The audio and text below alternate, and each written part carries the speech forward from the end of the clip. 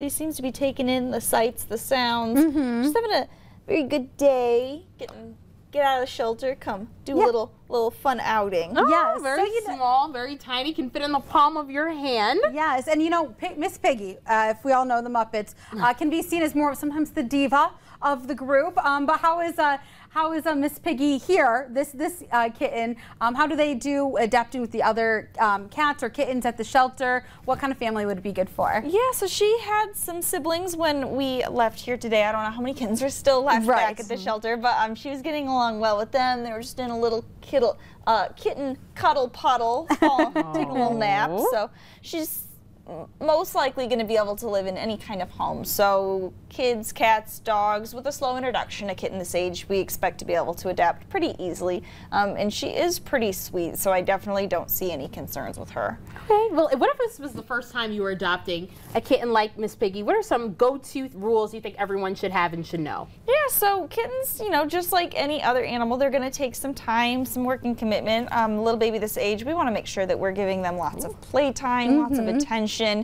keeping them nice and social. And if you are going to be introducing her to other pets or kids in the home, making sure that that's a gradual process so she stays confident while she does it. Yeah, oh, we love that. And what's so nice too is that people can stop by the Area Humane Society and talk one-on-one with those in your kind of adoption center and talk a little bit about the individual animal that you're adopting, whether that is Miss Piggy or the other ones, and talk a little bit about, you know, the care and that kind of thing. And you can kind of play with them too if you want to see which one, you know, loves you too. Yeah, absolutely. If you are interested in her, you can come into the shelter. You'd be able to visit, see if it's a good fit for you and your family. And if it is, our adoption staff are happy. They'll be able to sit down. They'll go over all of her information, help to make sure that they set you up for success and with her in your new home, and then you'd be able to bring her home when you're done. So pretty simple process. Easy peasy. And what are those hours too if somebody did want to stop by? Yeah, so we're open from 12 to 7 today.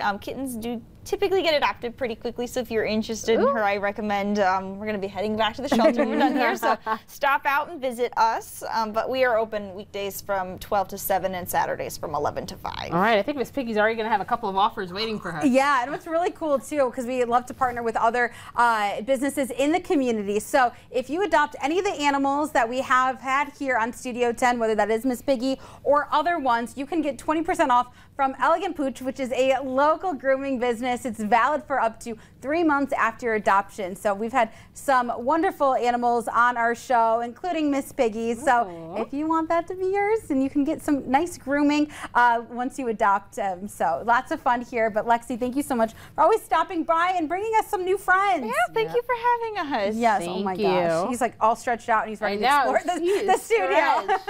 Awesome. Well, thanks again. And coming up on Studio